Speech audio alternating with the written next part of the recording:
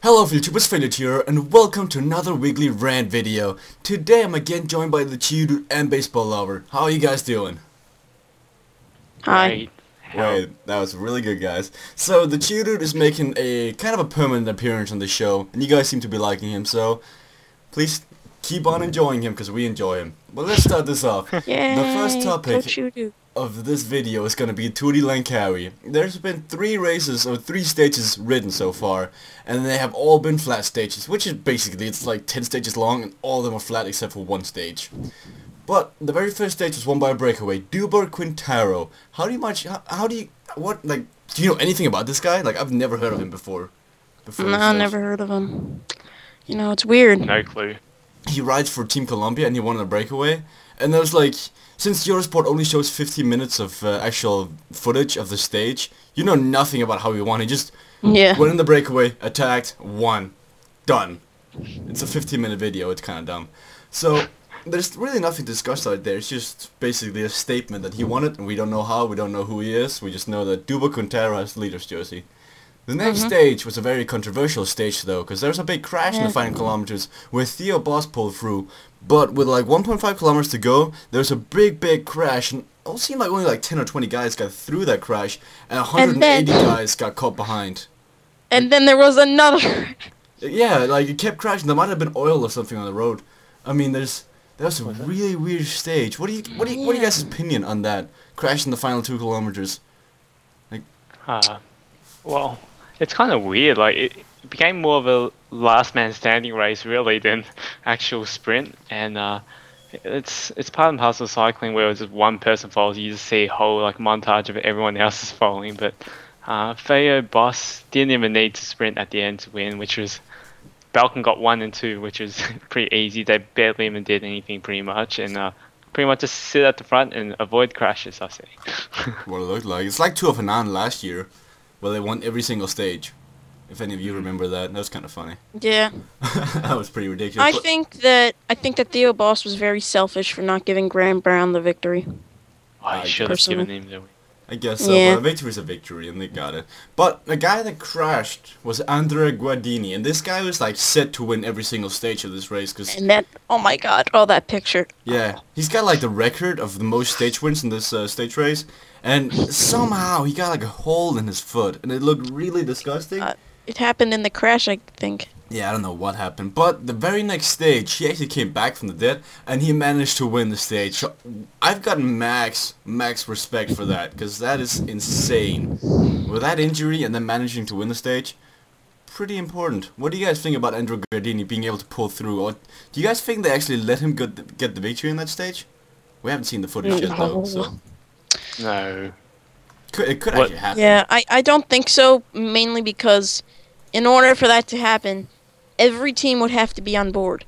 And if there weren't teams on board, then they would have a distinct advantage because they would all be against him. Yeah, basically. So, yeah, I think that it's pretty So you just think he's that good? He was able to I recover think he was it? the best victor in the race before, and I don't know, maybe they put a cotton ball in the hole and taped it. Now he's fine. The thing is, like nowadays, they got so many drugs and painkillers and all that shit where you're not gonna even feel your legs afterwards if you have an injury like that, I guess. And all these injections, whatever, painkillers, you'll be fine the next day. Pretty disgusting though, to be honest. I would never be able to do that, even with painkillers and stuff like that. Having to ride another 166 kilometers and then sprint in the finish. You won't be able to feel your feet though. That's the entire point though, because how do you know how to like ride them? So you're just automatic, like a robot move, you just know how to do it? Like you can't feel your legs. You use your legs. Yeah, but you don't know. And hope that your feet are doing the right thing. That's so weird though. But I guess that's, with all the science and technology we have today, I guess we're able to do that. Very interesting though. I've got just respect racing for you. Exactly. But on to some of the more interesting topics of this week, because there wasn't, regarding races, there's like no news whatsoever, because there was a very quiet week compared to last week. But there are some small little fun articles to talk about. First of all, a guy named Bruin. late October, he got caught for doping in Tour of Asia or something like that, and he got caught for the clenbuterol, the drug that we've been talking before, which is in meat in Asia, and he tried to commit suicide when he first got the news that he was tested positive, because he's one of those guys who doesn't believe in doping, so he would never doped, but luckily for him, luckily for us, it failed. But now his B sample is also confirmed positive, so he's gonna get a ban from this. Do you guys think that's okay when he's tried to commit suicide, that he's now also gonna get a ban from this? You can start, TheChuddude. Well, I don't know. It could be all like drama and stuff he wants to build up against himself, and like, because we all know how Lance Armstrong was like, no, I never doped in my life, never even touched it. And this could be like a similar thing where you just try to clear your name and, you know, create some sort of excuse, I guess. Very extreme though. Yeah, but you gotta go extreme these days. Simply, you know, how difficult it is to get away, because, and also like how, you know, I don't know. It's just drugs. Yeah. Yeah. Clenbuterol. But should he be banned? Should he be banned from cycling, or should he, like, should they take a look into this? They know that this exact doping ingredient is in beef and stuff and meat in China and Asia. Should they ban him for being tested positive for clenbuterol, or should they not? Ban him. Okay, what do you say? Yeah. Because because there's so many Chinese riders in the velodrome and all these other athletes. They don't get caught from clenbuterol, do they? I don't it's think not so. Like they're vegetarian. Yeah, you would think that every single Chinese rider would then be caught with clenbuterol because they're eating their food all the time. They only eat rice though. Like, that's not true. My point is that I have to agree here with TheChuddude. You know, he could just be victimizing himself for all we know. We can't prove that, but what we can prove is that he did have a positive test. And so maybe he should have been wary of these things, and maybe he wasn't. But the deal is that you can't just make an exception to doping because of what could have happened or what, you know, he might have done. You know, sure, it's sad, but that's just the way it is. You can't just not take a positive test into effect because you didn't choose to put that one in effect. That's not how it works. One thing I want to say though, if he gets banned from cycling, I'm almost 100% positive that he's going to try to commit suicide once again. That's a sad thing to say. Well, but I've never even heard of him. He's not like he's going to win anything anyway. Still a human. Still a human that commits suicide. No, but I mean like in cycling. Like maybe he should just get an office job. I guess that's one way of looking at it, but I mean, if he survives, we'll see. I'm sorry to hear. He survives. Oh my god. That's what it is. Like, he So tried to horrible. commit suicide when he got tested positive for the first time. If he gets banned now, that's his entire life. Like, his dream is to become a professional cyclist, and he's semi-pro. Very true. I mean, it's a touchy topic because, as you're saying, he might be staging it. But do you really have the balls to be that extreme to actually try and fake taking your own life? Well, if you know, I mean, I've heard of people doing it, and even if he wasn't, that's still, you can't just let the positive test, let doping go on because he did that. You're victimizing yourself, and that's you're putting the race organizers in a position where they can't ban you with their morals kept.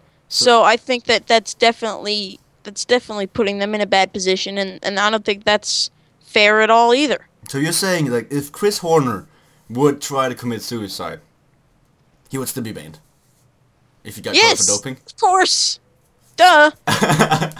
Just making sure that it's not like, like, you're like, he's Belgian, I never heard of him. Nah, just ban him. No, I mean, we've all heard of Chris Horner. Mm-hmm. Just make sure it's not like one-sided, like the nationalism inside you talking. So what, you want to have a final touch on this, TheChuddude, before moving on to the next topic? I mean, well, just because everyone wants to commit suicide now, can they get away with all their past bad sort of things? I don't think so. I mean, it is what it is, and just because you're willing to commit suicide doesn't mean your ban goes away. Like, you know, I don't know. You know what? I'll do it. I'll commit suicide if I am not put on the top of Pro Cycling Manager rankings today, I will do it. Okay. Okay, I think we touched this one enough. What do you guys think? If you have an opinion on this, put your comment in the comment section below and we'll read it. So, on to the next topic. So as some of you might know, today's race is yesterday's stage is Omloop Het Nieuwsblad. And BMC lost quite a valuable asset because Quinsato was out, he was out checking the route. And he got hit by a wheelchair. Don't ask me how that happened, but somehow a wheelchair hit his ankle and he somehow fractured it. So they had to call in Rick Sabel a day before the race to take his place. And now Hutchoff's out too. Yeah, he just crashed. We just heard that. But what do you guys think about this? Yeah, like, this is not the first time we hear about stupid stuff like this. Because also in the Tour of Oman, Match Bashil on the way down from a mountain got hit by a mattress. Do you guys think there should be some sort of like safety measures to not get hit by stupid things? You can start this one off, Baseball Over. Like, how would you prevent this? Just don't go near stupid things. I mean, wheelchairs can't go that fast, can they? How do you even get hit by a wheelchair? Did it like hunt you down? He was not on his bike, he was just out walking. Lurking behind every corner. Wheelchairs. It's sabotage from another team, probably. So we're like, is there anything you can do to stop getting hit by a mattress or getting hit by a wheelchair? Oh my god. I mean, do you know anything to do to stop this? No. It's so It sounds like ridiculous. I mean, I don't know what you guys have there in Europe. Is there like flying mattresses and flying wheelchairs going around? Oh, we have those here. You know, flying mattresses. It's extreme. Like, I've never actually thought about someone getting injured because of a mattress coming their way. Did you know that that's what happens when you rip the tag off? It's ridiculous. Like, it sounds so unrealistic that it actually happened. Like, I mean, it's like in my opinion, there's nothing you can do to stop these kind of stories. It's just wrong place at the wrong time with the wrong item, I guess.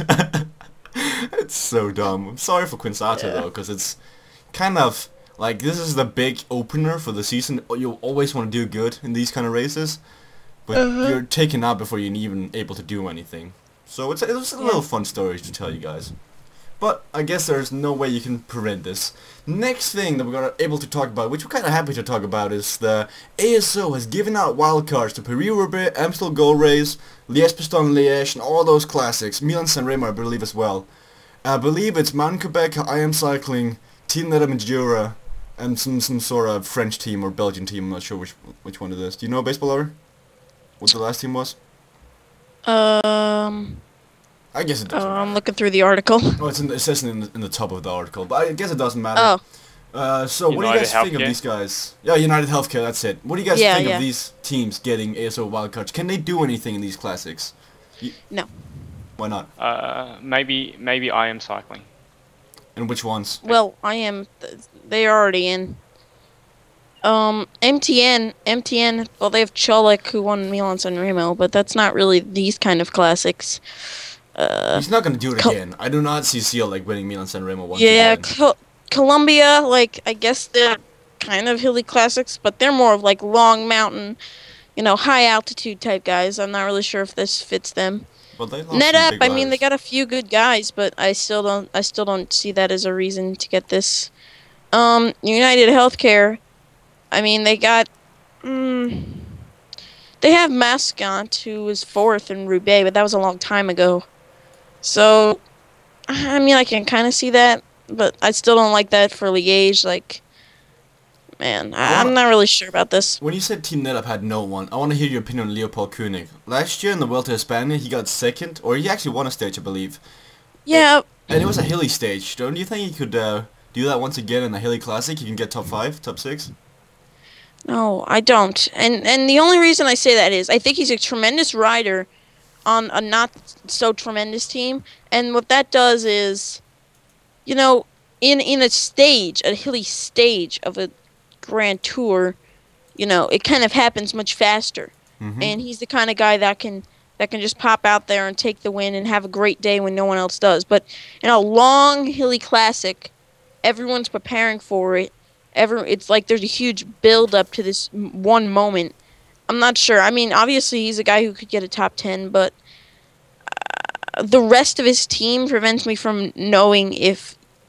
I think that he's really their only hope to get anything important done, and that's my issue. Like one rider, it's like how I am got into the tour, and most people were saying that it was just because of Chavanel. Like, it is.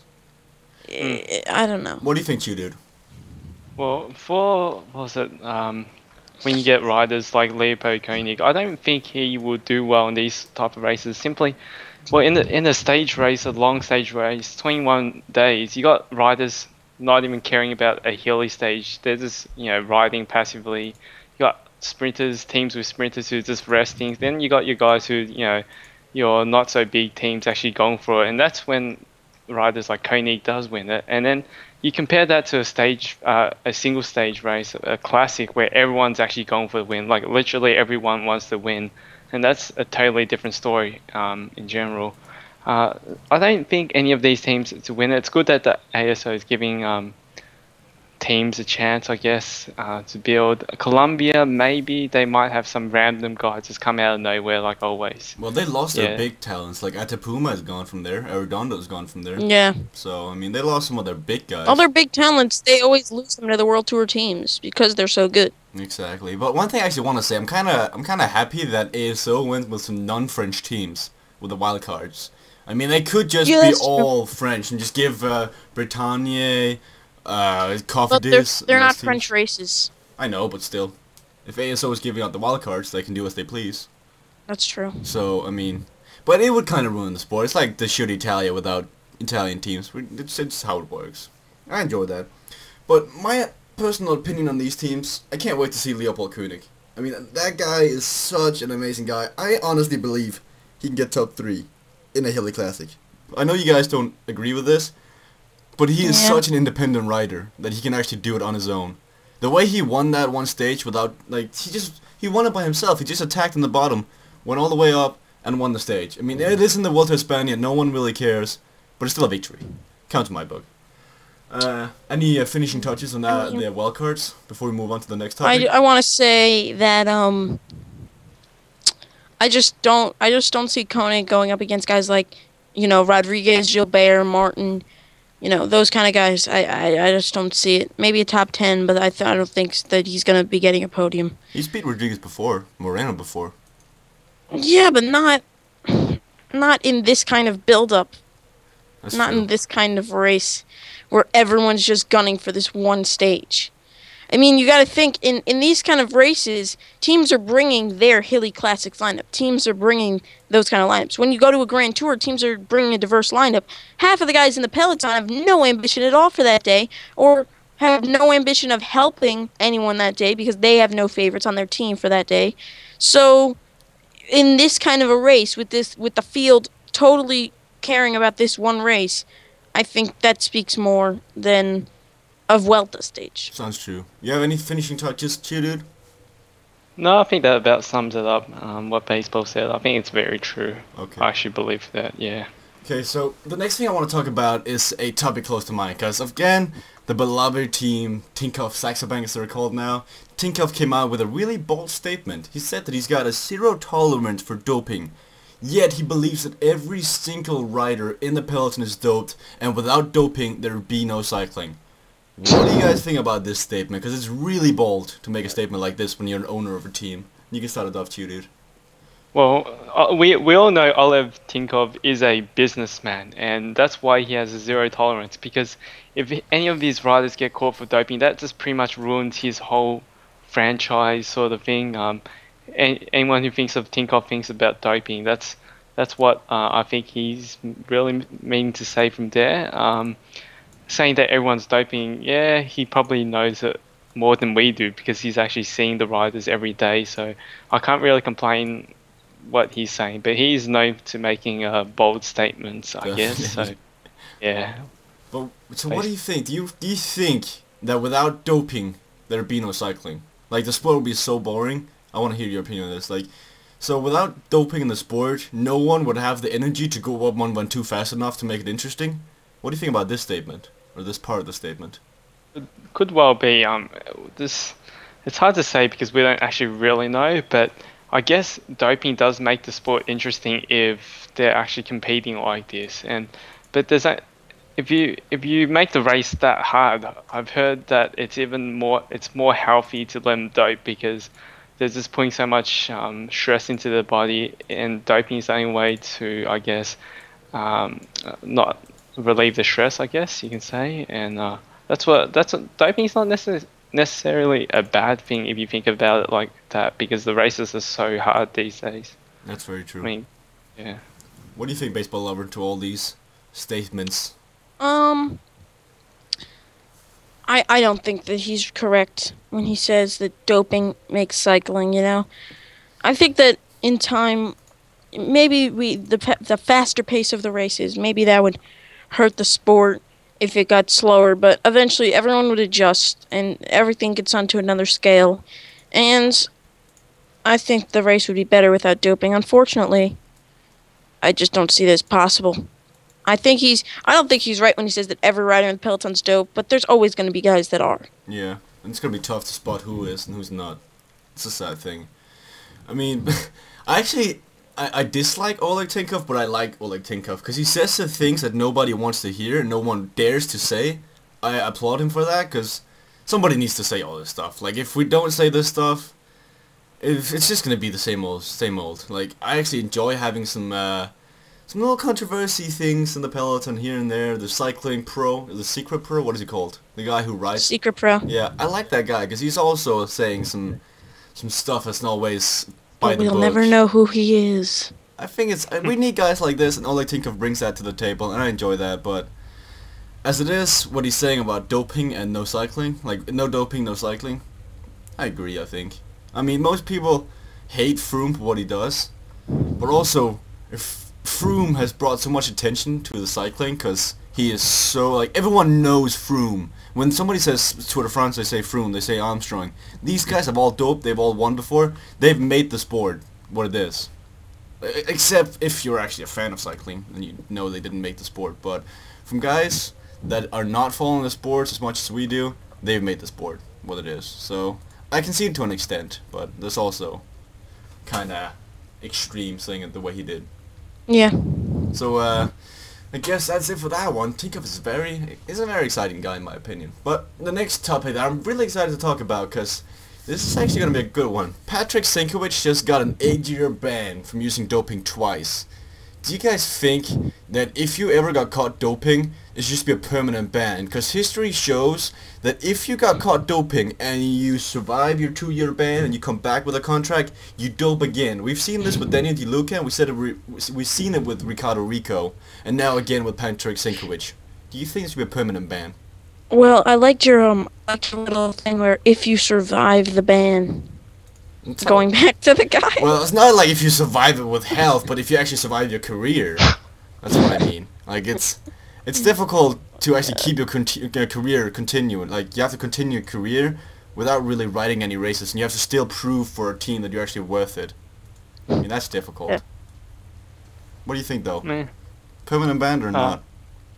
Oh, they gotta clear it up. It's really such a grey area. No one really knows what it is really, the bans are. And when riders coming back again and doping, it kind of shows that a lot of the guys in the peloton are doping and they're taking their chances again, because really there's no point riding if they're not doping, I guess, because if they're not doping, I don't see them coming back and being competitive without doping if they choose to dope again.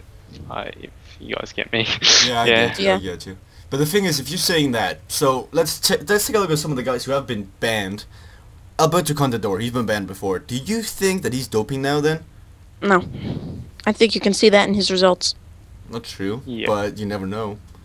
Because it has been shown that guys who have been caught doping come back and dope again. And you just said that they realize that they probably don't have a chance if they don't use dope. Yeah, maybe Contador hasn't realized that yet. This will be his year. See, the funny thing is now, if Contador is like, if he starts doing good again, everyone's gonna be like, oh, he just found a dope again. So it's kind of the curse of the sport. If you do good, you get accused of being doper. It's kind of a curse, but well, Chris Froome, so. But can you see the pros and cons of banning a guy for like permanent? Like, he's already disgraced the sport. No. You know what? No. I don't think that lifetime ban for one thing, but I think that you have to make something that's strict, and in every case is the truth. Like a 2-year ban, it can't just fluctuate. It can't just be like, you get 6 months, you get whatever. That's how there they're has doing to be it like now. everybody For gets sure. 2 years, and if you do it again, it's lifetime. Probably. I like that. Yeah, I like that as well. But I mean, I can see the benefits of doing a lifetime the first time. Just to be like, we don't accept doping no matter who you are, no matter how big you are. We just do not accept doping in the sport. You're out for life. You're probably just gonna come back and dope again. I can see, like, I'm actually kind of for that though. At least Or keep if you it like do it consistent. again, it like they'll take away all your results since the first time. What about a Two, prison sentence? with a lifetime. Well, that it's not against the law unless it's like an illegal drug. So Could they make it though? no, Just I don't interesting. think so. Just a I little. can't change the law. But if it's an illegal drug, like when Bonin was snorting coke, That should happens have gone to jail. a lot. Pantani as well. Well, didn't he die of an overdoses? Yeah, he did. Oh, yeah. Well, that's one way of saying it. So yeah, I mean, He's come. go. There's a documentary coming back, coming of him about his drug abuse, which is interesting. I might watch that. Okay, Yeah. so this is very interesting. I just want to point out that I won this stage pretty. How did I win this stage with Gripe when I went for Rolands? What? So You guys are already finished? yeah, we just finished right now. Wow. So, I guess that's it for this week. It was light on the news side. There's not much to discuss, but I think what we discussed was pretty well discussed. So if you enjoy hearing the TheChuddude and hearing the baseball lover discuss, the baseball lover discuss with me, please go and check out their channels. They need some love. They need the publicity. I mean, I'm not always gonna be here. I'm getting older. And when I'm gonna be gone, these are the guys who are gonna take over Yeah, for me, guys. you're hitting the retirement age here. Oh, failure. shut up. I'm almost 20, 2 years away. So thank you guys for watching. If you have any closing argument you want to say it now. Otherwise, it's it for today. Stick around for next week, guys. There's gonna be more Yeah. news coming. Oh, let's hope so. Every week. Please no more mattresses or wheelchairs. Thank you. See you guys later.